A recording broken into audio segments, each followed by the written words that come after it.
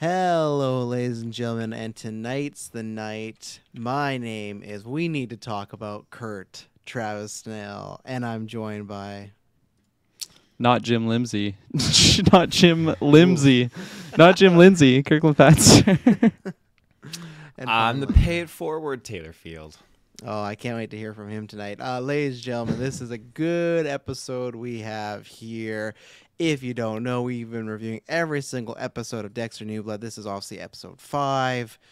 Oh, what the hell was the title? The Runaway. The Runaway. I did see it this time. I saw that one. So we're going to talk about The Runaway. You can go back for the weeks before to check out episodes 1 to 4. The retrospectives I reviewed every single season, which definitely feels paying off right now. I had a good memory, but now we're getting into some really good stuff right now. So Taylor Field, where can they find all these episodes and more? Ladies and gentlemen, you can find us with your internet connection in the search bar. GeekVerse podcast is our home base. GeekVerse.ca is our home base. GeekVerse podcast is our Facebook. GeekVerseCast is our Twitter. And our Patreon. You can find GeekVerse podcast stuff. Yes, you can. Patreon. Get ad-free exclusive early episodes. You can get tons of retros early. You can get stuff, little updates after 9 when we do it. So lots of good things there. We review Hawkeye, Dexter, weekly. Used to be Chucky. Taylor just did the finale, so go check that out. We have two newscasts every week. We got Spider-Man coming up. We got Matrix coming up. We got Matrix Retrospective coming up. Lots of good things. So go over to Patreon. Support us. The more you support us, the more content we can create and get the time.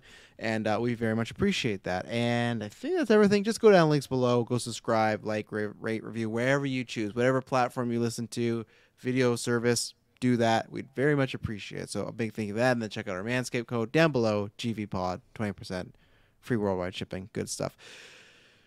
Taylor Field, what did you think of episode 5? We're officially halfway through the season now. We have 5 more episodes. What did you think of episode 5? Non-spoilers, and then we'll take our little break and we'll get into spoilers. I thought it was great. It had...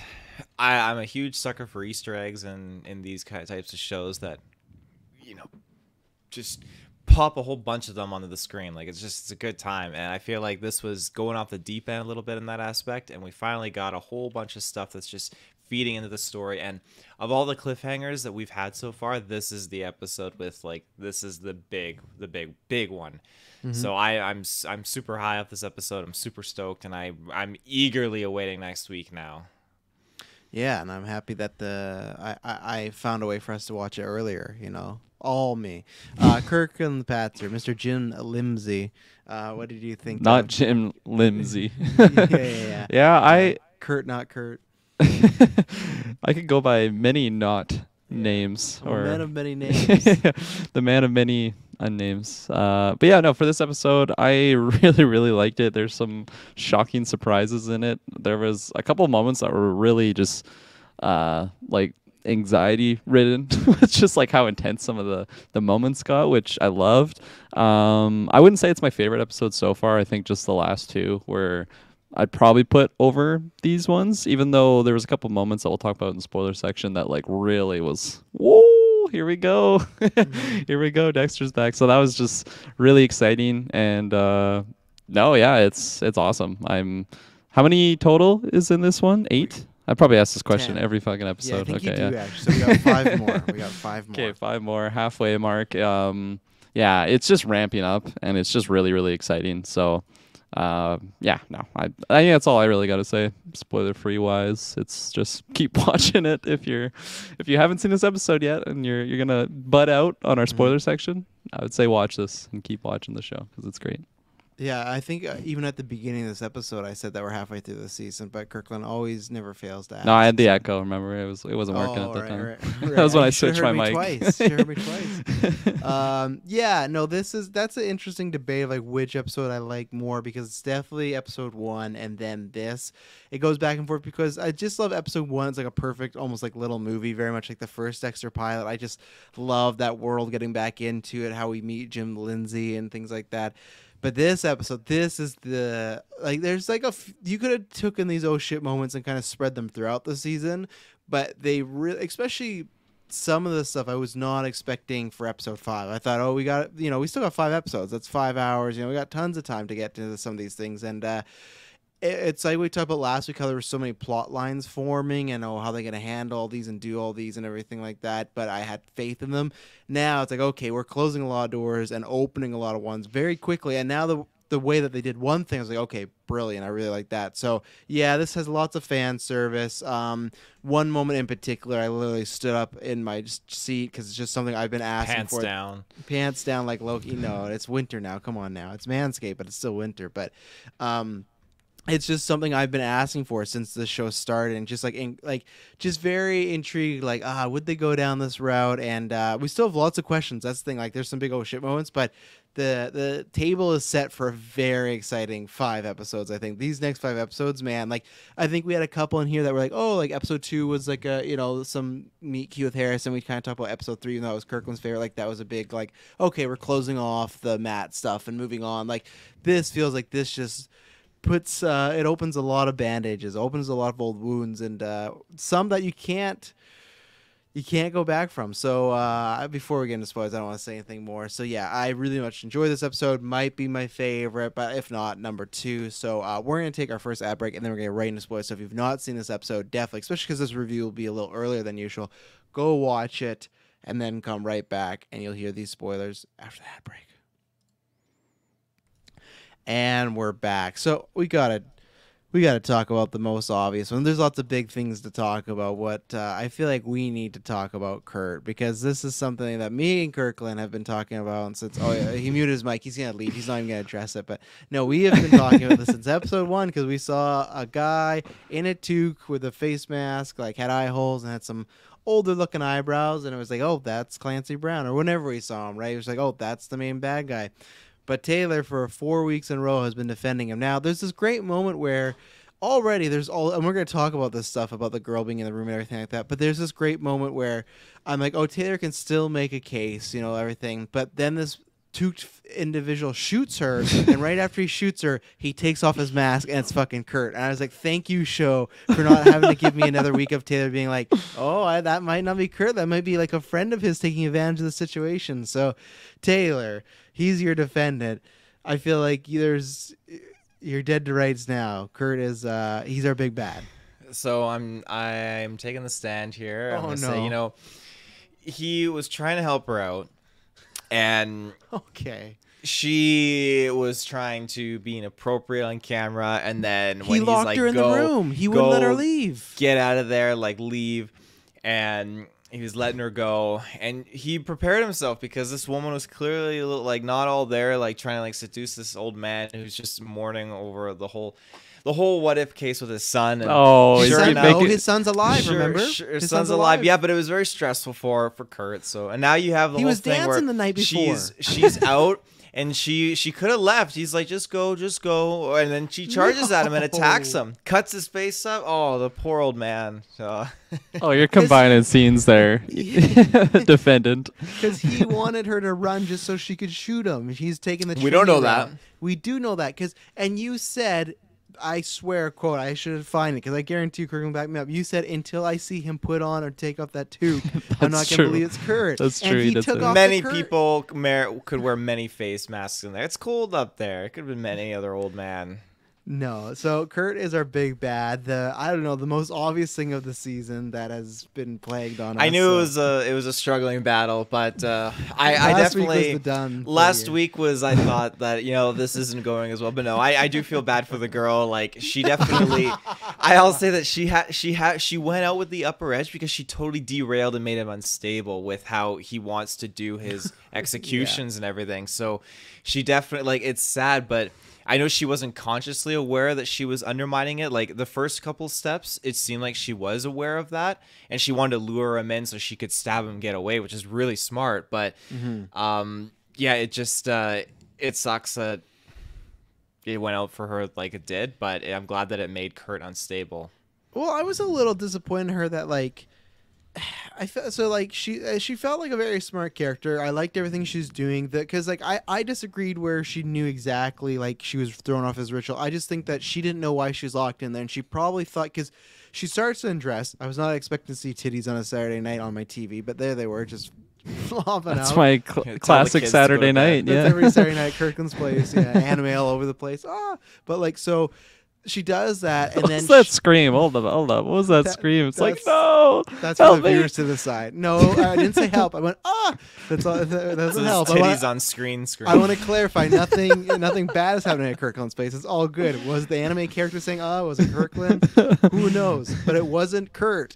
And the thing, because he was very mad about her doing these situations, which I liked him getting upset of him just being like, no. And like this is where I said very Trinity like, because in season 4 when things wouldn't go his way, it was kind of like he didn't say that verbatim, but like no, it's supposed like there's a certain formula to how I do this. And the second he was in that bar dancing, I was like, fuck, that's his ritual. When she's like, oh, he comes in every month, like once in a while and does like, okay, so this is what he does. He finds somebody, he dances, then he goes watches them for like I guess a weekend and then kills them. But so I love the idea like she's taking off her clothes, she's gonna try and get him in because she thinks it's like a sex thing. Because when he says I don't like that, she goes, oh, what do you want? So I don't think she knew in that moment she's throwing him off. I think she legitimately thought it was like a sexual assault sort of deal. So it's like, okay, I'm gonna invite him and stab him. My problem was she seemed very smart, but I hated that when he opened the door, she just had the glass there ready. Like I thought she was gonna try to hide it, but she just had it ready and just took a swipe at his cheek. I was like, that's not. First of all, should have hit it a bit more, and then second of all, you don't go for the cheek, you go for the throat. I know he's like a tall dude, but it's like you go for the genitals, you go for even a body blow. But like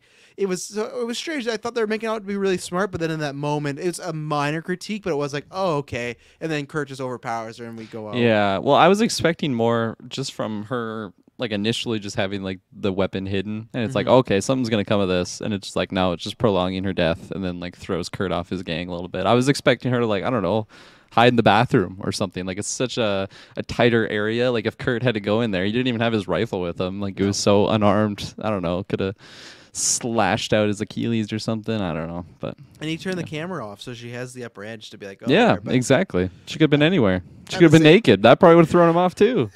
just goes in there and she's butt ass naked again. And he's like, this is not how I want it. But yeah, it was interesting, and I love that so far we've seen him. Like the only time he felt a little shaken was when he was talking to Angela about finding her son. But that was like, okay, concerned dad. When she was not going to run and she was running at him, and then he shot her in the face, shot her in the chest, he was like hitting himself on the head. He was and like, so you're starting to see the little cracks, like the way serial killers would have.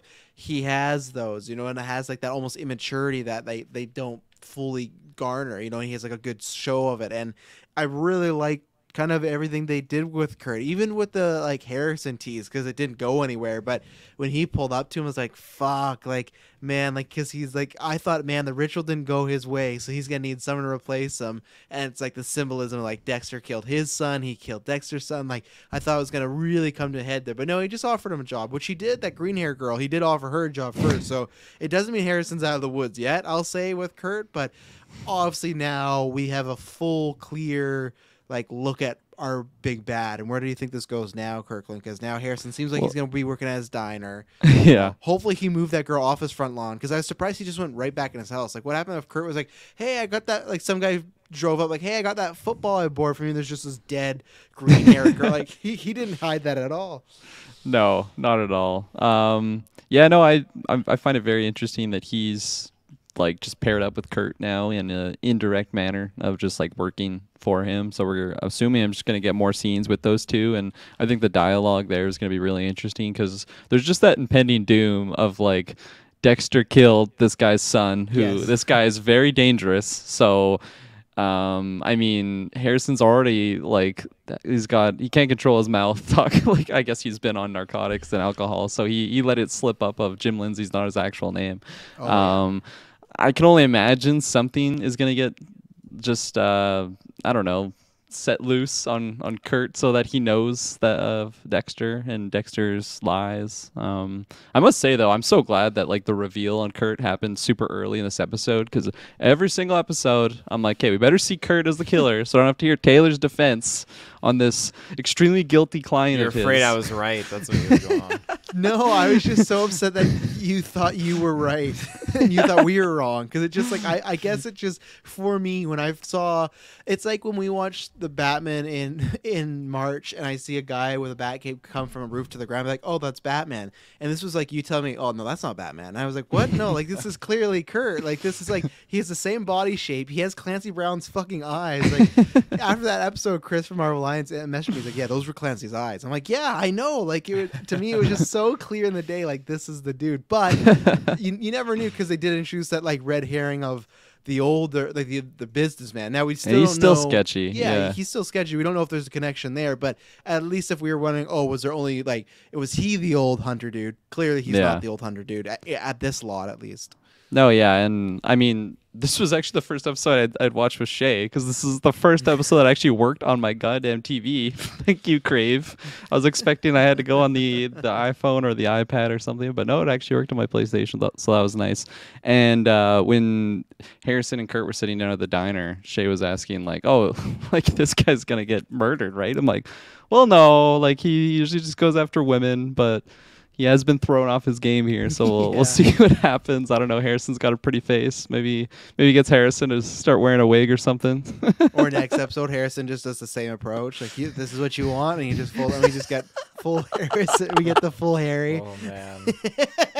Kurt would be so pissed. So pissed. All these victims keep bringing in our stripping. You know, like. Like it goes throughout the town like, oh, you got to strip if you want to get rid of Kurt. And this is the thing that's interesting now. Like you look at at least the earlier seasons when you had the ice truck killer, he did these kills similar, like his mom got chopped up and he's trying to send a message to Dexter. Trinity had this terrible childhood and he reenacted that with his victims. It's going to be interesting to see like what because when he says this is not how it's supposed to happen, clearly there's some sort of trigger point. So it's like, what is the story between, okay, he's very friendly to someone, he gets them to his place, he locks them up, and he watches them for, I'll assume a weekend, could be longer, but still, let's say a weekend. He watches them for a weekend, lets them go and shoots them, and I'm wondering, and obviously, like, I have no prediction because it's going to be something that the writers, like, cook up, but I'm very curious to go, like, what is that origin? I imagine that maybe, because in this episode, he was talking about him and Matt, and he said, like, oh, it doesn't even compare to me and my father and the arguments we had. I wonder if there's, like, some form of punishment that his dad would lock him in a room for weeks, and then he'd let him out and, like, pretend he was going to shoot him, something like that. Like, he never actually did shoot him, but the dad was, like, intimidating Kurt, like, oh, you better run, like, you gotta, or maybe he was, like, I guarantee you maybe we'll get a flashback of Kurt running, like some actor playing as Kurt, and the dad would like shoot around him, like to scare him or something. Like, I think it's going to come back to, because this season with Dexter and Harrison, but obviously Kurt and Matt, and Kurt and Dexter, remember last week they had that conversation about being fathers and everything like that. Fathers and son are like a big like theme so far. So I feel like whatever the cause of the trauma is has to be Kurt's dad. Taylor, do you have any theories of what, are you agreeing with me, or do you have any other theories for your client of why he might be so fucked up now, hitting himself in the head after he see naked people? I think he did some drawings when he was younger, and oh yeah, he like, want to see them, Dad. Me and Ethan were in a weekly draw club. Maybe they were, yeah. But no, I think you're onto something there. I think that he probably had something that was, I don't want to say equivalent, but of similar origin to what he treats women like. So it has to involve a gun, like just going out hunting, maybe on a hunting trip or something like that, and the dad would just kind of like really just torture him or scare him or do something. But it seems like he didn't pay that forward and do it to his own son, but he didn't give his son really like any kind of love or any attention. He just bailed him out. Well, here's my add-on. Maybe it's maybe because we don't know what's, like, obviously Kurt's mom hasn't come to conversation, but I was gonna say, why is it always women he's picking, not young men then? Because it's kind of like Trinity would pick, like, okay, his mom died, so he kills his mom. His dad died from a bludgeon, he bludgeoned a guy. What if this is picking? He was picking specifically indigenous young women, right? Yeah, so I'm wondering what the origins of Kurt's mother is, and if this is something maybe Kurt's dad did to his mom instead of him. The way I point, because like it's indigenous women, like it's indigenous people and it's women, so there has to be some correlation there. And because I don't think there's anything, I don't think they're playing a racism angle or something like that. I think they're just playing like something happened to this guy younger, it's impacted him now. What do you think, Kirklin? Don't want to mess it up now, you know. Kirklin? Or do you say my name, Kirklin? Stop doing that. Put your phone on. Yeah, it's. I'm excited what that reveal is. I'm wondering if it's like Matt stripping in the woods, gets super pissed off at him, starts Hey! shooting. Yeah. Oh, shit over there.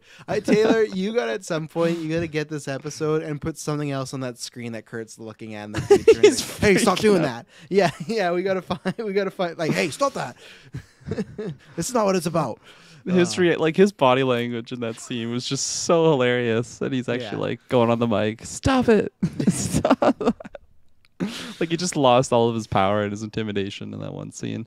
But no, I don't really know what the scene's gonna be like of the flashback, just explaining that tear between Kurt and his son. But I like what you guys pitched. I think that's fairly likely, and I don't know. I'm just excited for that reveal. I would imagine it would happen within the next 2 episodes. Maybe not next episode. Maybe the one after. I don't know. I just think there's a lot like I don't know, hinted at the end of this episode that I can imagine what next episode's going to be like, and I'm very excited for that. But I think Kurt is going to be put on the back burner for an episode and then touched upon in the next one. Well, and I can't remember which one of you two were saying it, but when we were talking about, Kurt, I almost call him Kirk. Kurt finding out about, Dexter. I feel like that's why Harrison is there as a character now for them to be working together. That indirectly Harrison might say something, and that's gonna, Kurt's gonna get him drunk. Yeah, give him some oxy. Want some Molly. Yeah. Yeah, exactly. He's gonna liquor him up to get this. No, but I think that's why it's obviously he's just doing it to pay it forward, pass it along, everything like that. But I think Harrison working there now is not good for the Morgan/Lindsay family, and we should talk about that because I agree with you, Kirklin, that like Kurt will be on the back burner because it's very interesting. Like, how is this going to align where Dexter is going to be after Kurt at some point while this other stuff's going to be happening? Because as I think I mentioned this in my predictions episode, and I mentioned this in the last season episode. I mentioned this at the beginning of the season. I was like, man, I just want I don't need them to fully go back there or anything like that. I just want to know what's going on with some of these Miami characters, right? And I just wondered too, like, are we ever gonna even address any of that? Because there was part of me that's just like, oh, we're just gonna stay in Iron Lake, and it might just be about Dexter and these people. He'll get killed or go to jail and say la vie. But the second she walked in that room and you heard some guy in the distance saying Maria LaGuardia, oh, she's back. No, Lieutenant Angel Batista is like, oh my God, it's actually happening. Now, I will preference this. Is this the biggest fucking coincidence in the world? Yes. And is it like, if someone were to say they don't like that because of that reason, I understand because I'm someone that hates coincidence. I will just take it because I just wanted to get Batista in this, or like he's the one I want to see out of them all, Miami. So the fact that we got any of them was happy, but the fact that it was him is really good, and I love that it's indirectly he is setting her on a course to figure out who Dexter is, and we literally went from him talking about like, oh, there's this and Trinity's coming out a lot. We didn't see Trinity's episode, and I'm really wondering when we're gonna get Trinity John Lithgow because it's just like it keeps feeling like it's gonna happen. And anyway, so to get to the point was she talks to Batista about this guy, actually came about Deborah first. Oh, she's a great detective. Really sad story. She died and her brother died in a really fucked up way, left a child, couldn't remember his name. And he walks away. Oh, his name was Harrison.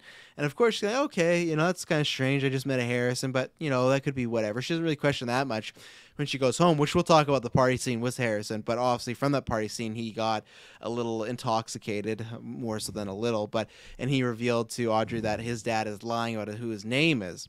So then Angela, late night already, because they've showed us before that she is not like, it might be a small town, but she's smart, and she might have been some wrong about like the some of the Matt stuff, but that's because Dexter was literally fucking with her investigation. It wasn't her doing that. So she goes there, and this episode literally ends with her printing off an obituary for Dexter Morgan.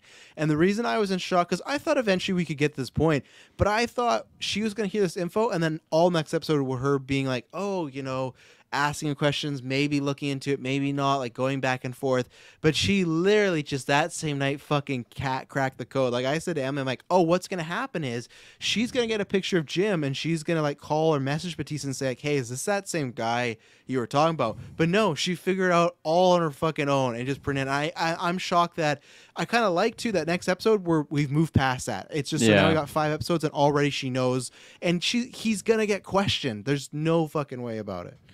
No, absolutely. And they had 0 interaction this episode, if I'm not mistaken. And like I'm with you. I'm so glad that we just like basically skipped the cutscene of like her going through the hoops of like, okay, what's his name? Dexter? Okay, let's find out who this guy is. Like she just did it all on her lonesome. People might have an issue, be like, oh, okay, come on, like, what's this? But like as a viewer, let's just get fucking to it, man. Like this this episode already had so much like buildup of anticipation. A couple scenes that we'll dive into, I'm sure, but like just one right off the hop is when he goes into like syringe that guy, and then just like a siren goes on right away. And initially, Travis, that's the scene that I thought you were talking about, because like 2 minutes after that is the Batista scene. So I'm like, oh my god, this is so intense. Right after that was Batista. It was because I just wasn't. I don't know why we didn't even talk about this last week. That they were talking. Well, actually, was it last week or this week? No, they just introduced at the front of this episode, right? That they were going to take the road trip. That wasn't last week, right? No, just this episode. So I felt like if we would have got last week, we would have sat with and digested, and be like, okay, like like maybe we would have figured that out. So that was probably smarter than that. This episode, they just decide, oh, we're going. But even then, they go to New York. It's not like, oh, for sure we're going to see Batista there. Again, that's where the coincidence comes. But I love, and David Zares is still like, Batista wasn't the most amazing character in the world, but he always played him as like a cool motherfucker, and he can still do that. You know, like he's really, and they talked about, it's funny, like we talk about Trinity a lot, and Bay Harbor Butcher comes up a lot, and I really am starting to think like we have a chance, because they talk about Butcher a lot, and we saw Batista, we have a chance of getting that fucking trial ending that I want for either Joe or Dexter, and we're getting closer to it, because we jumped light years into Angela finding out that he was Dexter. I thought that would be like episode like 8 or 7 stuff. This is episode 5 and she's already there. So my hope is with Batista being introduced that it is laying breadcrumbs so that this might not be the last time you see him. If it is, then I'm just really happy they incorporate he's trying to get with Angela. That's what he wants. Oh yeah. After Dexter gets in prison, like, hey, you want to go? You want to hit up? But like, I was so. Oh boy! Oh, cut your wood. I thought you said I got your wood. I'm like, I think that's still a little forward, but yeah. Got your wood. He just texted, I got your wood. And she's like, I just want to know, is this Dexter Morgan? Oh, sorry, but so I'm just happy we saw some of the original character shows. What do you think, Taylor, about Batista came back, and what do you think about now him kind of him and Audrey leading Angela to the conclusion that Jim Lindsay is not who she knows him to be? Again, that's a scene that really made me like readjust in my seat, like on the couch, like holy shit, like we really got this. Like I wasn't expecting it so soon, and it sets the way. I thought that this was really just gonna be it. She's just at this conference, and we're just gonna have this little like connection here and an Easter egg of Batista. I didn't think that we would have got like, hey, this whole sit down and Batista's gonna give insights and name drops and like, oh, the detective that cracked the case was Deborah Morgan. Oh, can I speak to her? No, she died along with her brother. You think she can help us? They had a son named Harris, or he had a son named Harris. Like, what? Yeah, I missed that season. It just he kept like adding more and more and more, which it was such a Batista thing to do, and it like he fit right back into the character so well, but. It's set the pace, and I'm super excited to see where this goes, because this opens up the can of worms where, hey, you got Angela that's gonna question like, hey, why are you dead? Which Dexter could spin like, hey, I lost my wife Rita, you see what Trinity did to that, and I lost my sister Deb, and I couldn't handle it anymore. I had to just start a fresh new life, get away, and it had whatever with Harrison. I thought he was with a good, my girlfriend at the time, yada yada. He could write that off, but it doesn't answer for. Like, there's still a few other things, like, cause it's gonna open up the can of worms with Harrison, obviously, who didn't know about Rita until after Angela's daughter showed him the podcast we learned this episode. So that kind of opened it up. Well, we don't know that yet. They haven't clarified if he knew about Rita or not yet. Like, he listened to it last week, but we don't know. I'm inclined to say that he didn't know until, because like he acted out when he found out in that podcast. Like that's where he connected the dots. So I think that's where really he exploded. So yeah. No, I think you're 100% right that next week Dexter gets to spin the wheels a little bit. I just think those scenes are going to be really fun of him having to explain all that and everything. But yeah, easily he can just say like, it is like okay, if I was dating someone and they start like, I said like, why did you change your identity? And he opens up with, well, I faked my death. That would probably be it for me. I think I'd be out at that moment and be like, okay, like, why didn't you just move away? Like, why did you leave your son? I know, like, and like Taylor says, he'll give this whole spiel about, oh, I was in a dark place, all that stuff. But as someone that's in that relationship, I do hope Angela put some like space between them, because like there's only so much you could swallow, and I feel like you'd be like, yeah, like what did you do? Oh, I drove my boat out in a storm in Miami, and I drove that boat out. I jumped off the boat. I swam back to the shore. I got a bag, and I went to Iron Lake, and I just feel like, Yeah. okay, so like I hope that even if it's not right away, that she gets this conversation. Dexter's going to smooth talk, or I think he will say, like Taylor saying, like, oh yeah, I just want to start over. But I hope eventually she is kind of like, I'm not buying, or just something's not right to the point that maybe they don't break up, but just they take some space, because that is like, again, it's even just the fact of like, yeah, you left your son alone, because we know why he left his son, because he had a dark past, he wanted to stay away, didn't want to put his son in danger. If he's not going to reveal that part to Angela, it's like, okay, you could start your life over, but why'd you leave your son? And because she even said a few episodes ago, remember, like she was talking about some character of like, I couldn't imagine a person that abandons their child, and Dexter's like, oh yeah, I know. So it's like, now even that she's going to realize, no, this is a guy that like left his child for 10 years. Yeah, no, I think just the way that they're going to tackle it in the show is like each character has a lot going on in their own side, so they'll probably come up with a reasonable enough excuse to not just have like a direct confrontation like right at the start of the next episode. But I think she is going to come in like pretty aggressively, not like the sly I don't know, cop that's like trying to like just get him to admit something like on his own. I think she's gonna come up and just face him, but I don't know, like she still really has no leads on her missing girls case, so like she's pretty preoccupied with that, as well as the podcaster that's like her new like buddy cop with her, which I gotta say I love that pairing. It's so fun. I was pumped when they were going on the road trip together, but and then also just like thinking of the billionaire dude that's gonna pop in and be a factor at some point. And then just back. and then just on Dexter's side, I feel like he's like trying to find someone to kill at this point. Like he's blaming it on just, oh well, these people did wrong to my son, but like really, I think he's just thirsting for more bloodshed. And he was thirsty. I feel like that's pretty much like his main priority. Like he didn't really seem too preoccupied with like what Harrison's going through in this episode, and it's fitting for like what a serial killer would be like, right? I think at the start of the show, I was. You guys probably thought the same, but I was just curious where the son dynamic was going to go, and I was wondering if he was going to be more of like a loving father. But I think it's pretty evident at this point that he wants to be, but also he's still just like a sociopath psycho killer. So it's interesting, but I just think for the Angela Dexter dynamic, it's going to be limited just as they structure the show to try and just build up anticipation instead of just have like a 10-minute dialogue scene between the two characters at the start of next episode. Yeah, it could be a lot of I need to talk to you and stuff popping up, and that could be like the emergency. Oh no, we gotta go. Yeah. I would actually love it if like next week's episode was just a full hour of them in a room talking, because I'd love the writers to challenge themselves. Like, hey, you're gonna do a whole episode of Angela and Dexter in this room. It's just a train scene from Loki, the exact same set. They're on a train too. They're like, oh, I'll meet you midway from New York. But I am very excited to talk about Dexter's mindset after this next ad break. And we're back. So yeah, I want to get into, because this is something where obviously, so Clyde Phillips, he left at season 4, right? And we've talked about this before, where okay, he's back, but he didn't get to take over.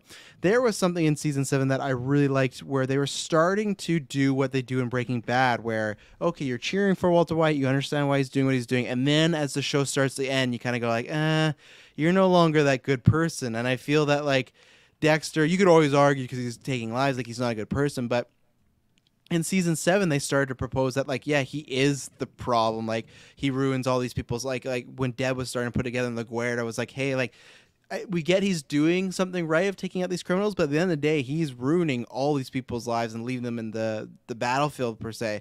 So what happened was, season 8 happened. They dropped that storyline and just, oh, Dexter's back to being a vigilante, and here we go. So it sucked, but they're really leaning into, like, okay, what does it mean to be around this person? And I feel like they're starting to do that again, because I'm like, and I like that. I'm fine with the protagonist of the show I disagree with. I'm completely on team Ghost Deb right now. Like, everything she says is 100% correct. Like, you don't need to do this. And remember, the whole point of the code, and we'll get into that too, but like, was like, I'm going to get the people that they can't catch, right? That slips through the cracks.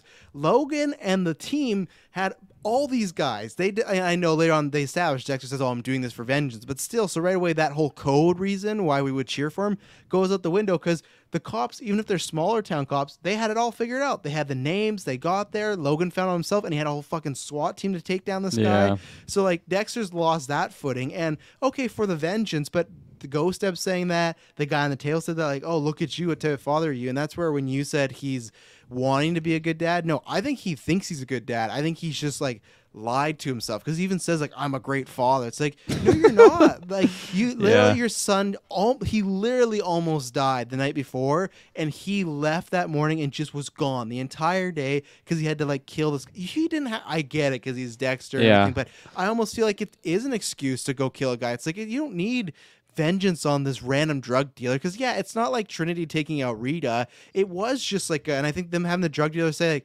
like, they took it, I didn't hand it to him directly, was the way of saying like, I get that it's definitely a crime, but I don't think you need to be killing me right now. But it's just Dexter looking for a reason. And that's why, like I said, he's very, to me, like Walter Whitish, like, I don't agree with anything you're doing. It's entertaining what's going on, but it's like, I'm not on your side at all right now. But. And like just like the difference from Dexter New Blood's Dexter to like the classic Dexter, just sticking to his code, like the code being so, I don't know, like reason number one in a weird, reason number one in a weird way, it makes like what he's doing sort of righteous because he's like killing these bad guys, and then like you said, like he's only killing the people that slip through the cracks.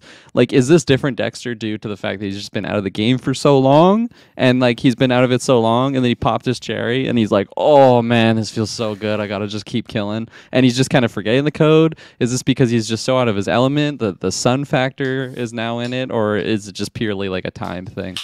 I think it's a combo of all of them, but I think it is just the thirst for kill again, because like even how he did it to me was super sloppy. You look at the original show, and one of my favorite seasons, season 3 with Miguel Prado. Miguel is about to like buy a bunch of fucking kill room shit, and Dex like, no, that's not how you do it. And he takes him to Home Depot, and they make it look like they're going on a fishing trip, so they buy a bunch of other stuff, but then they also get these things. He just goes to this fucking veterinarian who they know just 100% who he is. They are first name basis, has his billing address, and he's just starting to take shit from them. Yeah, I'm not saying he's stealing it. He's going to pay for it, but still, the old Dexter would find, okay, I got to find the right way to do this. Between that and even doing that in the daytime, all that was just so, like, it's so sloppy. We already talked about it. And, like, obviously, I feel like we can probably agree, like, it's going to catch up to him if this is a mini series. Like, it's not going to go good for Dexter either way, but it is, like, I think he's just so desperate for another kill, he doesn't care. Like, even then when he's like, he got in that guy's house, like, it's about the code. He found one pill. He's like, yeah, fuck it, let's do it. Like, he needed, like, he was right, but still, it's just like he was just looking for anything. He could have found a fucking just a magazine about. It's like, oh, this guy's a video gamer. Oh, he's going down. Yeah, I bet he's getting people. That's how he starts them, you know. But Taylor, what do you think Dexter's mindset as far as what he's doing right now with the killing? You got the drug deal. You had lots of violent interactions with Ghost Deborah this episode.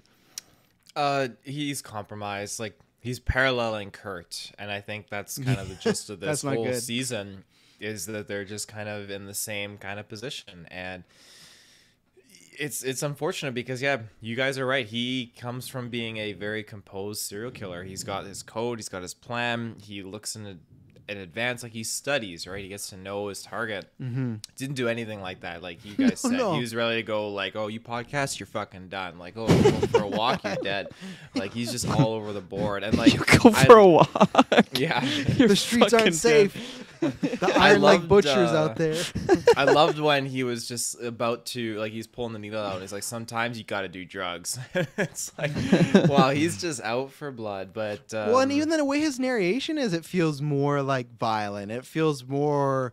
And like when you said like the old Dexter episode, he would find this person and then he's gonna trail them for the episode, find out their routine. He's like, oh, that guy's at the fucking bar, I'm just gonna go take him out. And like even then, like he was gonna kill this dude, and then what, was he gonna go kill the other drug dealer too? Like if he got any sort of aim, like he was about to go on a mini spree there. In a week, he's taking out Matt, he's taking out, and he's gonna take out these two drug dealers. You know, it's just. So, oh Jesus! Whoa, what's going on? This is weird. Let's remove that guy. Whoa! There's an intruder. So for the audio listeners, Kirklin came in with another account as not Jim Lindsay, but man, it scared the fuck out of me because I thought we were about to be hacked. Because I'm like, I've invited no one else to this review, and I know all the people that have the logins are probably asleep because there are Eastern GUA people. So I'm like, and our GUA people would never just self-invite themselves into the cast. So what is happening now? Why is there a second? What is happening? I wanted to see if I could do what you did. Well, how did you do that? Because for me, my Chrome like literally crashed. That wasn't my fault of like going back or anything like that. I and then StreamYards. when I brought it back up, it was like, wait a minute, who'd they replace me with? Who the fuck's still in there? Kurt comes in. Hey guys. No, he's pissed. Yeah. What are you doing? Taylor's stripping. Yeah. Take that Santa hat off. Stop it. Yeah. But anyways, like he would do all this info, and yeah, it's just like, oh, this guy's at the bar. Fuck it, I'm going right now and just doing it. Just feel like, and again, I love it because Dexter's still smart. Right when that happens, he says, okay, plan B, and he starts being the shit of that drug deal. And I love the way he played that. Like, is this the guy? Is this the guy that tried to murder my son? Like everything like that. It was smart, but like 5 seconds later, they would have seen Dexter just like putting this guy in the trunk and be like, hey, what's going on? And like, that's what I mean. Like, he's in Iron Lake, the sun's out, it's white everywhere, so it's fucking bright everywhere he goes, and he's just doing this at a pub where anyone could walk out. It's like, what are you doing, dude? Like, from my questionable of him, and then almost just his code, it's just like, he deserves to get caught now because he's getting so sloppy. I think, like, my last point too. In my defense, I wouldn't say he's sloppy, defense. But he's pretty good on his toes. He knew how to act in every single instance. But like, if he's in a big city, out, he'd be fucked. Well, yeah. That's what I was gonna bring that up though. Like in the original Dexter show, he's killed people like in fairly public, or like not killed them, but like injected them for objection to later kill them in he fairly like in public baggage storage once in the airport. So he's well, I was even people, gonna say like the one that I had in mind was like at the shooting range. Like multiple people were just shooting, and he just like climbs up behind this guy and stabs him. It's just like, oh, okay, like maybe this is the more realistic turn of events, but yeah, I don't know. Are you gonna defend those? I hate because the airport one I hate that he's in an airport, he drugs a guy and takes him to baggage claim. Anyone could walk in at any moment. You're killing this dude, and the shooting range. I don't like when Dexter does public kills because that's when it gets more unbelievable. But now I think they saved it because I like that they're trying to make it him seem desperate, and to me making them public. They use that because in the the latter seasons was just, he just got away with it very easy. He just swooped this guy up. This was like, no, he wasn't gonna get away with it. He was almost dead to rights. He almost screwed up, and he should not do that. And what I was gonna say is, remember when he got Harrison back, and he's like, okay, that one kill happened, but I can just get back to my routine, and I don't need the killing. I can just be there for Harrison. And it feels like that's completely out the window, and it'd be different if Harrison was completely fine. It's like, I have nothing to worry about. He's a great kid. Okay, I still got these urges to kill. His son almost died. He's clearly like pushing back on him. They're not getting along, things like that. It's like worse than it's ever been from the past, even the first day when he got there. And this is the time he decides to go out and kill. So again, not great father, not great killer, not great boyfriend. He's just, and I wonder, we always talk with you and Joe, I expect there's going to have to be a time where he might, I feel like he's going to have to realize, and I think maybe that's why Ghost Deborah's there to eventually get it in his head. Like, no, you're not a great dad. Like, you're not, I liked the beginning when he was trying to talk to Harrison of like, if there's anyone you could talk to me about. Of course, Harrison's like, why would I trust you, all this stuff. But I, at the beginning, thought he was a doting dad, but now not so much, It's funny too in that scene because that was something I was speculating last week of like, is he gonna just approach Harrison with the blade? Like, is he gonna put it back and I don't know, try and get Harrison to explain what happened? But like, no, right away he confronts him about it, and he just seemed like so unsure of what to do in the situation. Yeah. Like, hey man, even if you did it, like maybe that's a good thing. I'm just paraphrasing. There's just like a guy like ass naked on the table, just like saran wrapped. All right, it's son. a drug dealer. Yeah.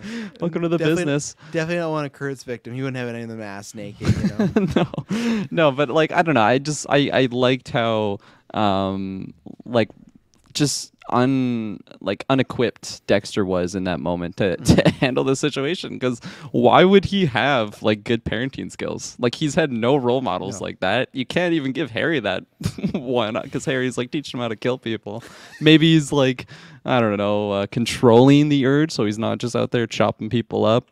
Is that, I feel like it's a whole other conversation of, is that better? I guess so, but like, is it good? It's not good. Even Deborah put that forward, like, that was child abuse what he did to you. Like, oh yeah, pretty much just saying like he should just got you help instead of like trying to make you into a killer. And like, again, you could play that thing of like the way Harry saw it, was like, oh well, maybe it wasn't gonna work no matter which route, so I tried to do this route. But yeah, there could be a universe where maybe it's like, oh yeah, and any like. I don't think it's a situation where if someone gets born to a normal family and they start to have these like dark tendencies, a family might feel very embarrassed, like, oh, did we do to cause this? But I don't think any therapist would bat an eye of like, oh, this kid was like, he saw his parents, his mom murdered in front of him in a very vicious way. He would need a lot of help, and he would need a lot of, and it's just, but again, that was Harry's choice. But I like Deb saying that, like, no, that he was wrong to do that. And the same thing of like, I feel like that's Dexter trying to do right. He did get a therapist, right? Obviously, Harrison didn't go to him, but he was trying to take that step. But then, second he found out about drug dealer guy, he was out. He was out of there very quickly. Yeah, for sure. I still think that's the lazy man's like effort. Just, oh, I'll just pay for a therapist, and then it's not my problem anymore. I can go chop up some drug dealers and stuff like that. But it's just what I guess, like, what's the route? Because either that or it is the Harry route, right? In his mind, I think it is. I think it's no, absolutely. The route is to not be a serial killer and be an actual approachable dad that's just spending time with his son. But no, I like it the way it's going for the viewer wise, because I think Kurt is embodying that like new father like role to Harrison. Like, he actually just sat down and talked with him at the diner. Now he's not like accusatory like Dexter was, because he doesn't think that he actually killed or like attacked Ethan on his own like Dexter did. But like, he's just sat there and kind of listened. It's not like he's just listening to Harrison. He's actually like, okay, well, if you, like, what's your plan here? Like, okay, you're going out on the world, but you have no money. And he's like, well, I've done that already. It's just like, there's holes in your plan here. Get some application to work there. And he's just being like a fatherly type figure, at least in that scene. And I think we're going to get more of that. And it's going to be a really interesting wedge, I think, between Harrison and Dexter that comes out of this whole Kurt scenario. Unless, I don't know, one of them starts stripping, then Kurt's going full postal. Don't do it. Do you think Kurt's going to be really mad when Dexter nabs him and he wakes up on the table and he realizes he's butt naked on the table? Like, no! He starts getting like this anger boner, and Dexter just looks down at this plastic. What's going on here? Like, who did I kill? Like, what is this anger boner? Those are the worst ones. Yeah. Let me go. Oh, this is not how it's supposed to be. I'm not naked. Anything to add on... anything we talked about there with Deborah? Well, how do you feel with Deborah this episode? There's one scene I like where she fucking just yelled at the top of her lungs at him, and then he turned and she was like hugging him. Really good like cinematography and stuff. But pretty much most of this episode, she was hitting the nail on her head of like, you're a terrible father and you're a terrible person. Like, just you're doing all the wrong things. Yeah, she's doing a good job at just being like, I feel like you look at this and you can easily get fooled by the fact that, hey, like, she's not her own real living, breathing individual here with her own personality. These thoughts and these things that she is stating and putting forward are all Dexter's thoughts that he's projecting out there. And it's so easy to kind of forget that, because everything that he's kind of contemplating, like, like, he is my blood, Harrison is my son, and if he were to know the truth, he'd be worse than me, and I'm a monster myself. So that's saying a lot. That speaks volumes. So I am loving everything that Deb is doing by being that consciousness for him and just putting all this out on the table for him. But yeah, the way they handle her and how she transitions, like, from yelling to like grabbing him by the shoulders, and him, or like walking out of the hospital and she's like giving him shit and everything like that right after Logan was just having that confrontation with him. It was so good to see the dynamic. So well, and I think like what you brought up, that's why I think we had that debate about you or Joe from you, right? Of like, oh, if he were to have all the facts in him, like at the end, would he still be like, oh, well, that was wrong. I'm still the good guy. Like, they don't understand. Where I do think Dexter is a character that would eventually get it, and I think the facts that, like you said, these are his thoughts. Eventually, I think he will realize, oh, like all these things that Deborah is saying are true because they're what I was saying. I was telling myself the whole time not to do these things, but he can't help himself. But yeah, and even stuff like the Logan thing, I'm surprised he never apologized for that little like shouting match they had in the hospital. Like, I mean, he's just like, just because you're a wrestling coach, you don't know the fucking clue about being a parent or whatever. And I thought for sure he was going to try and walk that back later on when they talked, but he never really did. And again, I feel like Dexter, kind of the way last week where he nibbled with Kurt, he's kind of getting Logan to be like another suspicious person because he keeps giving him signs and everything like that. Now, at the same time, like, I do think like Logan was like overstepping his boundaries a little bit. Like one line of like, hey, you gotta step up on your son. I think that was enough. You don't gotta keep being like, yeah, but you really gotta be watching. Like, I do understand from the cops, but I don't know. I guess it's just clearly as a cop, you'd probably tell that Jim is not looking too happy with the situation. So the fact they kept going like, no, you really need to listen. Like, you're doing a shit show, and then he literally just pushed his arm off, and you get to see kind of the shades of Dexter. So I just feel like he's gonna fucking snap. Like, I feel like there's gonna be a point where he's just really gonna go banana sandwich. Dexter does? Yeah, and not that he's gonna kill him, but just like he might punch him or something. Like, you're gonna like, I feel like when he's in the midst of being caught or something like that, it's like he's gonna headbutt Logan like he did. Yeah, Dokes. I own you. I own you, Logan. Yeah. They're like, we have cameras here, just like in the woods. Jim just headbutted me. Cameras everywhere in Iron Lake. Yeah, they had cameras in that drug dealer's attic. Yeah, except Kurt's property. That's the only one where it's his own cameras. Yeah. Don't do that.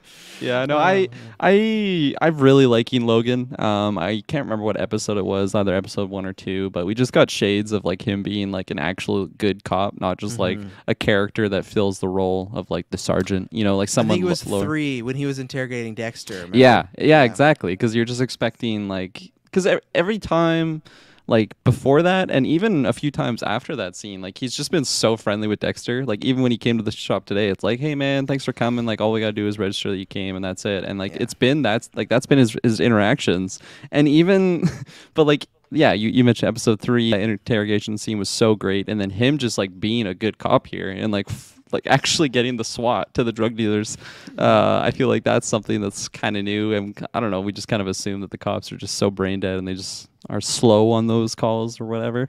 But and yeah, just like him interacting with Dexter, like Dexter beating the shit out of the drug dealer there. And again, Dexter was on his back heels. He wasn't expecting them to be there. He was gonna chop up this guy, but no, I'm just really liking the character of Logan, and I can't see his route ending well because I think he's just too good of a cop to be hanging around with Dexter. I think he's gonna catch on to Dexter, and I was comparing him to Dokes early on. Maybe his fate will be similar to Dokes. Well, so. I think who I'm comparing him to now is LaGuerta, good person, like good enough cop, figured out the Dexter thing, and Dexter decided, and this is like what I was talking about in season 7 when they literally, Dexter's going to kill LaGuerta, and Harry's like, this isn't part of the code and everything. It's like, yeah, but I got to kill her or she's going to catch me. You know, like that's technically the number one rule of the code is don't get caught. And I do wonder if they are going to really push hard the whole Dexter not being he's our protagonist, but not the likable protagonist. I could actually see him maybe killing Logan, and that's the moment in the series where we're kind of supposed to be like, again, like we're not really with you. And that's how I always felt with LaGuerta. Like, LaGuerta's nowhere near one of my favorite characters in Dexter, but when he decided, like, I'm going to kill LaGuerta, and him and Deborah just killed LaGuerta, it was like, what the fuck is this? Like, you guys, like, you took this cop's life just to, like, get away with it. And the next season's just like, oh, well, she's a bench now, and that really sucked, eh? And they move forward. So I think Logan could, because I was always wondering if Logan was going to start putting ideas in Angela's head that he wasn't the guy. Luckily, it was Batista. So how are those trains going to interact of Angela finding out that Jim is Dexter, and then maybe Logan having some suspicions about Dexter? Because this episode now, he went both times with both drug dealers. Dexter was going to kill him, but then they caught those drug dealers or found him, committed suicide or OD'd. there's going to be a time I feel like Logan's going to be looking into someone and they will go missing. And then that's when it's going to be like, okay, he's going to start looking into it more. And that could lead to the Jim Lindsay thing. Because there's nothing to lead to Jim Lindsay right now than, okay, he got in a fight with that dude. But if he would have taken one of those lives, I feel like Logan would have been like, okay, well, he heard his name. He was around. He was looking into it as well. And now this guy's dead missing. And then they got this camera footage. That's the other place they don't have camera. Remember, is that fucking crematory place? No cameras there, apparently, of Jim just putting in Matt's body. But, yeah, it's going to be interesting. I like not that I want Dexter dead, but I do kind of for the show. I would love it if he did something that kind of unforgivable, especially because Logan so far seems like a good dude. So if he does, or maybe even Harrison, what happens if Logan puts something together about Harrison takes his life? Because we still haven't had that conversation of Dexter and Harrison about the dark urges, because we talked about last week. Is it he's going to be this way the whole time, or was with Easton without him trying? We still don't know. So No, absolutely. Taylor, what do you think Logan's fate's going to be? Oh, I'd like to say positive. He's already gone through a little down.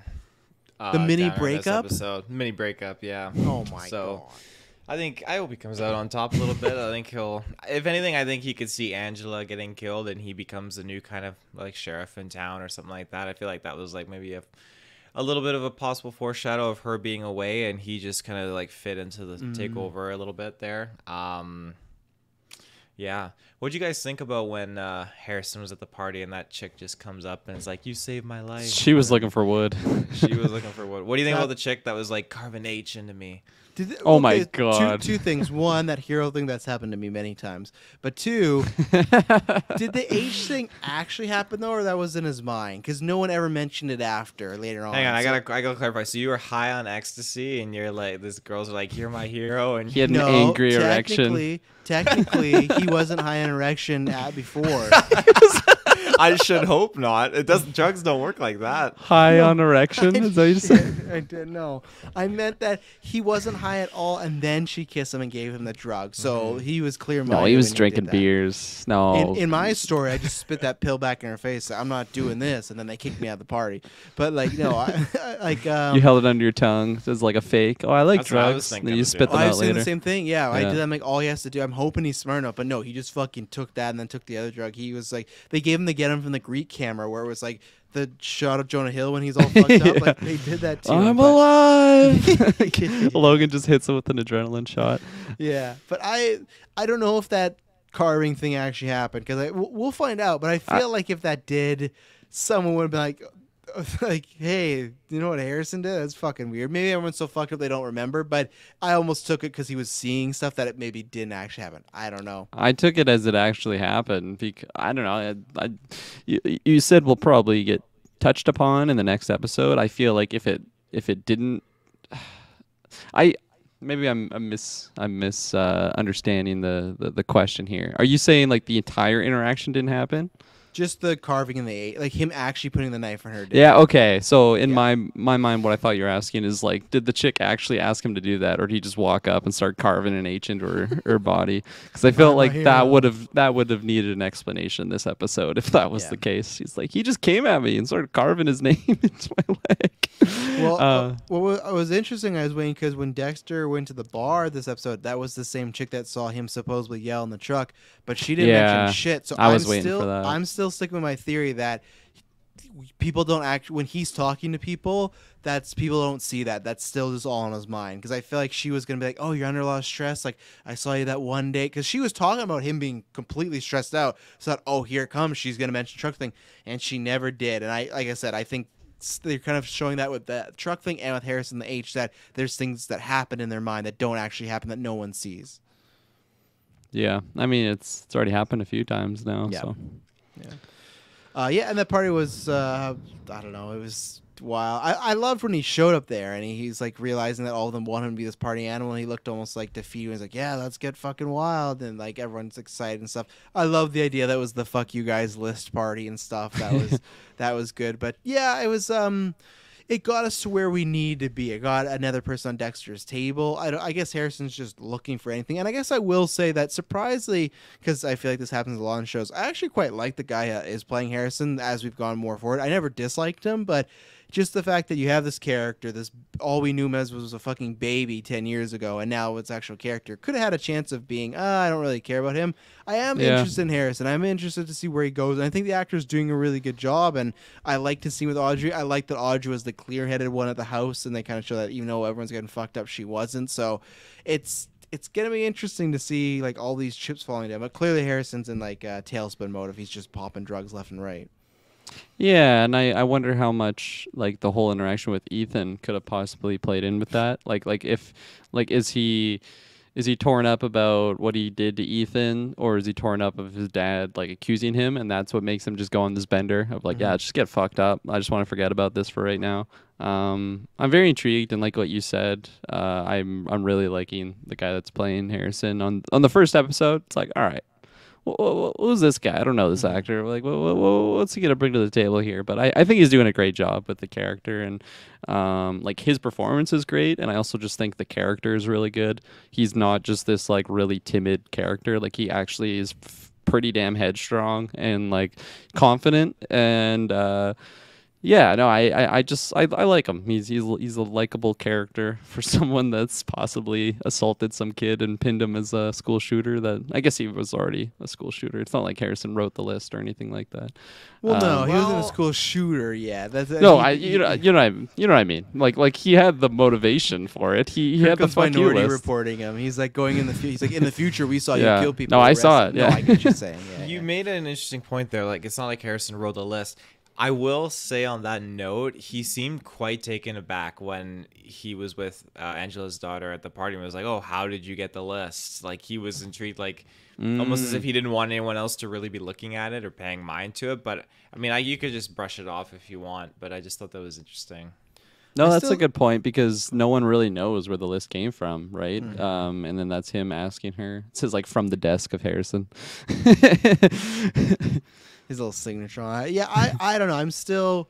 I know it's part of my bias, but I'm still holding out hope that we'll have to see. But I still think that he tried it out and it wasn't exactly for him, because I still feel like I just took it as that list was again just him being reminded of like, man, I just ruined this kid's life, because every time he gets called a hero or something like that, he doesn't seem like he wants that, you know. And it's like obviously the boys this week were like, oh hey, you know, don't talk about when he was drugged one time. He's like, I'm the hero or whatnot. Like I get when he is drugged saying that, but no, like I was gonna say when he comes back and before Dexter approaches him with like the straight blade razor, he seemed pretty fucking jazzed at like what happened at the school. He's like, man, I had an awesome day at school today. Fair. And like that's when they would have been doing the chants and everything, right?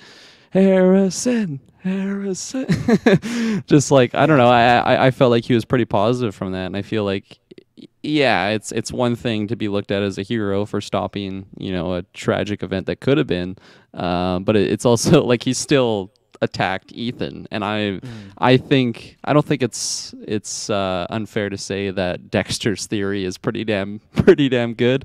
You know, he's a great crime scene investigator, so I think the image that he portrayed is what actually happened, and that's got to be touched upon going forward more so than it has been. So I'm very excited for that, and yeah, just the whole thing with Harrison's behavior at the party, whether it was talking to Audrey or just him going off the rails. I want to know how much the Ethan situation is playing in on that. Yeah. Because I mean, I'm on the other camp of being like, no, he's fucked up. There's some fucked up things in his head that's making him go this route. And I know that you're on the other side. I'm just not buying into it because of like his just behavior of coming home like, fuck dude, I'm the hero of this town now, it's awesome. And then I'll give you the party one. I'm not calling him a hero, or sorry, I'm not saying he's thinking he's the hero because of what he said at the party, just from what happened earlier. Yeah. Well, I got a question for you after this last ad break. And we're back. So my question then is, so if he's just like a fucked up character and he's just like already messed up, he has a dark pasture, and if this is like a, let's say, hopefully there's no spinoffs, but no spinoffs, just a one season, I feel like that's just like such a tragic ending for everyone overall. I know someone might say like, oh hey, well, that's the point, but like at the end of the day, and I'll say this just because it's my favorite show, in Breaking Bad, it's like Jesse still got away and hopefully he's having a happy life. You know, like Walt's kids still got away. They have like a not as great life, but then they're going to get some money, go watch the finale, stuff like that. I just feel like Harrison has to be the silver lining of like Harry, Deborah, Dexter, stoked. Look where like something good has to come from all, like something has to be everlasting. Like, okay, like he could have been dark, but like he made it out, and he's not one of us, and he's gonna go live his life and like do like, and maybe fuck at the end of the season, Dexter will be dead or incarcerated, and Harrison's gonna be living with Audrey and Angela and stuff like that. Like that's what I want, and I feel like if he has a dark passenger, you do two things. One, if it's just ended, it's not happy because like, oh, this kid's fucked up and he's gonna have a dark life like Dexter. Or two, then it's like, well, we're doing a spinoff with Harrison, and I want this to be the end. I really do. Maybe even though Kurt I like adopts Harrison. him. Oh fuck! Hey, come over here, son. Look at this video. You know, but like, yeah, I just like. What do you think, Kirkland? Then, if he is having this dark pasture, what is the ending for Harrison? Yeah, because if it goes a similar route of him just being dark, like you can't get a happy ending out. I liked what you were saying, how like Harrison, like he's the last ring in the ladder of like just being something positive that came out of all of the bad shit that went on throughout the story of Dexter. Mm-hmm. And I think it would be would be good if he made it alive. It's just like I'm not against you on that, on what you're pitching there. I'm not buying it yet for what's been portrayed on the show, but for what I want with the character to end. That's what I mean. He's dark passion, like you say. Then where does he end up? You know, or does he bite it at some point? Like, is he a thing that makes Dexter go off the deep end? You know, like. Yeah, I don't think he's gonna die. I think he's gonna make it out of the show. Maybe I'll just say this. I hope what you're pitching is correct. I think that's the better way to do the story. It's just I'm not buying it so far for what they're showing in the show. But some, we're halfway through. We got. Oh yeah. We got exactly the amount that we've seen left in the show, so a lot can happen in that time. A lot has happened already. Yeah. Look at this episode. How much happened in one episode? So much happened. Yeah. Harrison could die next week. It might be over for him. Kurt might fuck him. Could you imagine? Yeah. What about you, Tia? Because I know you were more in that camp too last week of him having a dark pasture. Where do you think by the end of the season Harrison is then? Oh yeah, that's tough. I do think there's two ways they can go about this. I think there's the way that they could go where they want to continue Harrison as a character. They want to give him a new show, spin off, make more money. And, money speaks, so that's today's the day. That's his new motto. Yeah. That's probably the higher up on the tier of what's likely to happen. But the thing I think that, at least for me personally, what I would love to happen is he doesn't become like Dexter. He doesn't get that dark passenger. He tries to go down a better path, but he learns what his dad was and he tries to rectify that, and that's it. It closes out, and that's the end of Dexter's chapter. And it's it started with Dexter and it dies with Dexter. That's it. I think that would be a great closeout, but I don't know if they will because money speaks. Well, yeah, and then you have the idea of Dexter being my life is complete proof of don't do this. I didn't even mention Rita, his mother. It's it would have been so much better off if Dexter had gotten killed and Rita was the one alive for Harrison. It would have been his life it'd be shitty, but still, it's just, I feel with all his history, it's whatever you have to do if you do have these urges, you just have to push away because it's not going to get you anywhere good. But yeah, a show of Harrison, and if they do that, does Michael C. Hall play the role of Jennifer Carpenter Harry? I feel like they'd have to do that, right? Because I feel like this actor and this character alone wouldn't sell the show. But if he were to come back and oh, Michael C. Hall's playing the devil on the shoulder sort of deal, it's oh, people would tune in then because it's look, it's so. Oh yeah, I'm always worried about Showtime. This show's doing great numbers, so Oh, there's two things I was going to... Oh, yeah, the two things I was going to ask you, because I forgot to bring this up last week, that the first time we've actually seen Harry was last week. It was just from the old show. It was a scene, but we'd saw him.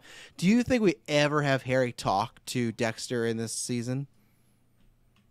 Because obviously that was huge in the first show, right? But he's not been around once. I'd say yes. I think it'll be really small, though. It'll just be one moment where Dexter's, I don't know, maybe realizing something big happening or something along the lines, and then Harry approaches him just for one touching scene, and just to, I don't know, just to try and tear at the heartstrings of some serial killer. Well, I feel if Dexter does die, if he sees a bunch of people, that would be one of the final people he sees, or if he does something really good for his son. And I'm pitching this too because they had so few scenes. I very much would love if Dexter had a scene with Ghost Deb and Ghost Harry, because that the Deborah Harry dynamic we didn't really see much in the original show because it wasn't about that, right? So even if they're ghosts, that'd be the thing. So, what about you, Kirklin or Taylor? Do you think we're gonna see Harry at any point? Yeah, Kirklin, tell me again. What do you think? Oh, I mean, I can't say no. I think there's definitely a chance, but I think it's relatively unlikely. So, do you think it's relatively unlikely that we see Batista again? I think it's probably like 85% that we see him. I like I think that. it's a high chance. Kirklin, what about you? Do you think we see Angel again? What did you say? What did you call it? Angel. Yeah, that's how you say Angel.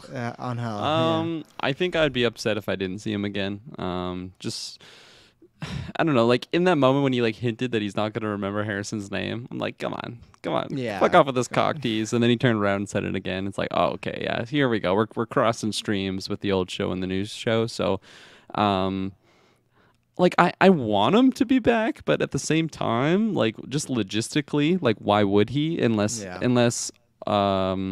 My Angela hope was she was gonna be like, goes "Oh, and can you come back. help with this case?" And he was Yeah, gonna or- come down there. Or just like send a photo of what she found. Like, can you confirm this is the person? And just Yeah. like a little bit more interaction with her, like her being the bridge between the characters. Maybe even like she brings them to Iron Lake, and then could you imagine like just that face off between Angel Oh yeah, and Dexter? Oh yeah. I'm 60% because I feel like it could be a close off for the character, and he just like goes back to his life. But I guess I just really want it because like there's Masuka and there's Quinn, there's some other characters, but Angel is the closest to Dexter, and I just feel like he can be that. Like what was fucking wrong with you? And here's the this is why I want him to get arrested, because I want Dexter to finally go out and be like, and you know what?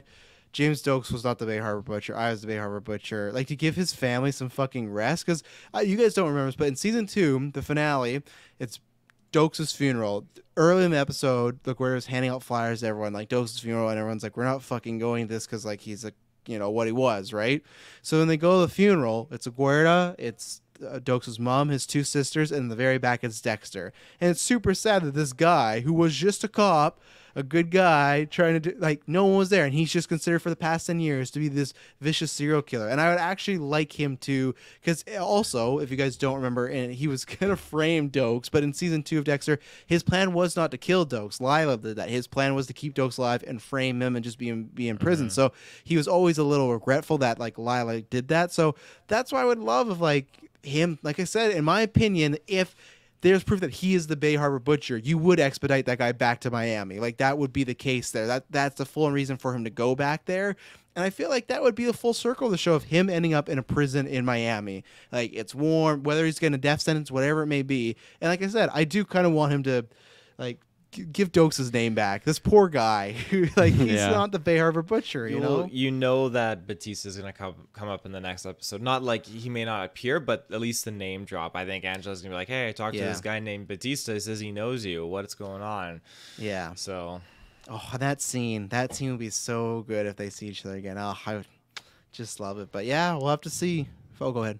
I was just gonna say, like, a couple times in this episode, we see Dexter on the back heel, and like Taylor mentioned, like he was able to just improvise, adapt, overcome in those moments. Like whether it's tossing the syringe, I can't believe he cleaned up the entire like kill room before the SWAT got up there. But Quick. nonetheless, yeah, like moved the guy, put his clothes back on, like just all these things that he did really quick. All he put down was his shoes first. I'm like, what is he just gonna have him naked with his shoes on? I was confused. I'm like, how is he gonna sell this scene? But yeah, he just has like the shoes tied around his neck, like, oh, he hung himself with his shoes, and Logan's like, that didn't happen. This is insane. So yeah, like I just noticed like a couple times of him being on his back foot, but being able to manage it. Oh no, Travis going. he's laughing about his shoes thing. I just laugh and I love that's how low Dexter's on the tier. He thinks this is the way to frame him. Like, I'm gonna tie these shoes around his neck and make it look like he killed himself with the shoes. And then He's like, I still got it. yeah, fuck yeah. And on the news it's like, foul play suspected in drug dealers. Damn it. But okay, so yeah, just seeing him on his back foot, and then being able to like slightly get away with it in these moments. But if he's face to face with Angel, like what kind of lie can he come up? It's like, no, Dexter has a twin. He's got a like what can he say in those moments? Like he's literally caught red-handed.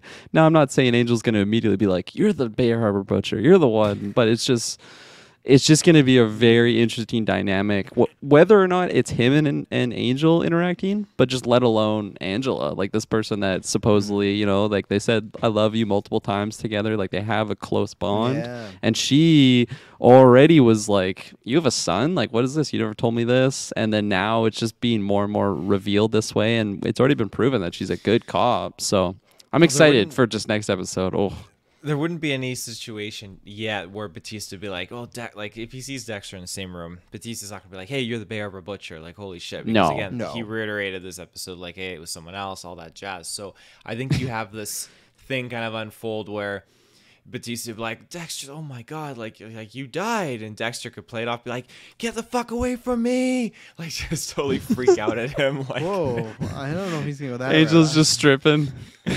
Dexter and Kurt are That's not freaking how out. it goes. No, I thought he would try to do like the Harrison route episode 1 when he's like, oh, you got the wrong guy. Like I think but I feel like he almost couldn't ignore him because like Harrison, you can do that because he's a little kid. I feel like Dexter would just have to just drop him.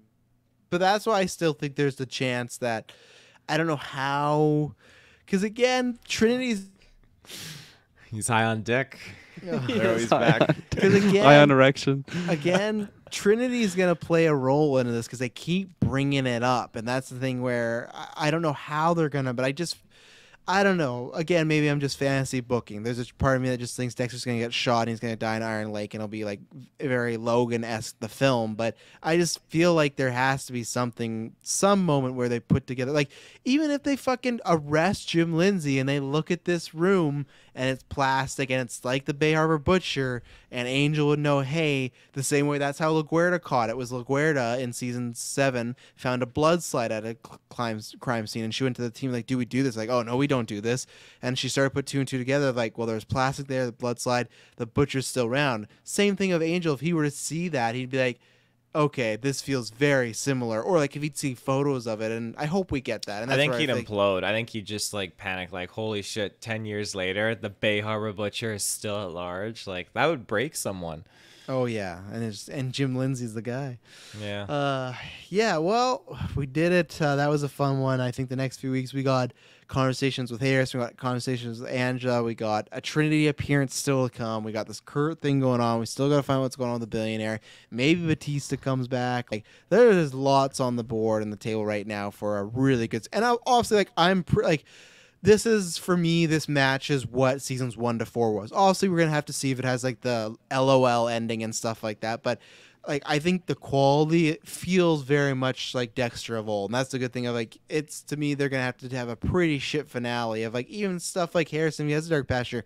I'm not the biggest fan of it, but how they're writing and doing it, I'm like, okay, I'm liking this. So I'm just happy that we're already halfway through the season. I feel like we got like another great season of Dexter. You know, like it hasn't been like, oh, it's all right. It has some good stuff, bad stuff. It's felt like it's been on par with what we got back then. And that's the best part, you know?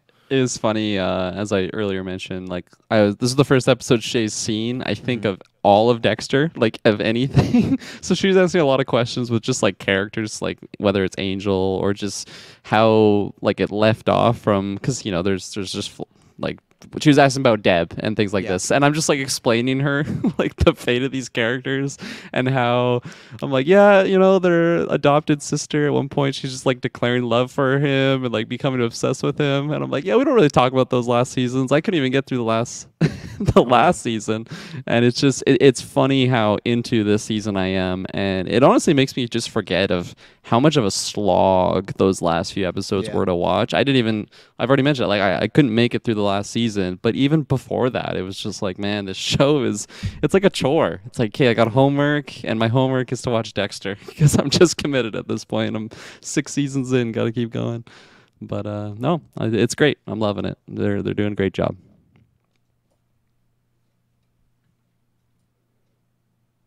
And I think that's it. Oh yeah, no. Oh yeah, I wasn't because for people that don't know, I dropped out, so I wasn't sure if you guys like ended the episode while I was out. So it's like, oh fuck, what happened? Oh, no, all I was man. gonna say is, like I said, my experiment that I'm gonna do the next time I rewatch the show. I want to see if I can watch 1 to 4 and then just skip the others and watch 5 and see what that would play like, because I feel like there is a way that you can kind of play it as far as like I said, Rita died, and obviously there's stuff like Hannah you wouldn't know and LaGuerta dying, but it's like, the way they do it, I feel it feels very book like. Where this season we show so far feels like it is a book that is its own show. Like the way they even reveal, like, oh, he might not be Jim, and then they look in obituary. Like they treat it as almost sometimes you've never seen the show. There's, like you said, details that you don't know if you haven't seen it, but I like that. It feels it's a continuation, but it does feel very onto itself. So. Well, yeah, we'll be back next week, episode 6, and do we get Trinity next week? I feel like no. I feel like we're gonna wait a little bit longer now because I feel like the Dexter Angela thing is gonna be the bee's knees next week. I'm gonna say yes. I think You they're just think it gonna is? fucking dump it all together in a crock No, pot for we're next not week. seeing him right away. We're gonna get Angela some more said- Kurt stuff, some more Angela stuff, and some more Harrison stuff. Angela's like, I found another person that knows you, and John Lithgow walks in. He's still alive. It's like, oh shit. That's how it ends. Oh shit. And then like next episode, it's like, what the fuck's going on? The last half of the season goes the last half of like the show and Yeah. Dexter. It just goes to spiral. Oh, and that's what I was gonna tell you, the story of like, because you never watched that last episode, Kirkland. When Deborah dies, he sneaks in the hospital and steals her body and brings on. Oh his boat. wow. Brings on his boat so he can That's bury her impressive. at sea. But yeah, because there was a tornado coming, so that's why the I've hospital. seen the last shot of him like boating off into the tornado. I didn't see him have Deb with him or anything like that. No, he but- She was Drove actually Deb off still before. alive. She wasn't actually dead. He just threw her just alive. moving. Yeah. Let me the fuck out of right here, when he you tossed freak. her in the water. No, he tossed her in the water, then drove into the tornado, but then swam back to shore to become Jim Lindsay. So There you Fucking go. Christ. Yeah. yeah. Well, ladies and gentlemen, that's the best place to end as we can. So until next week, we promise you it'll not be boring. Bye bye. Peace.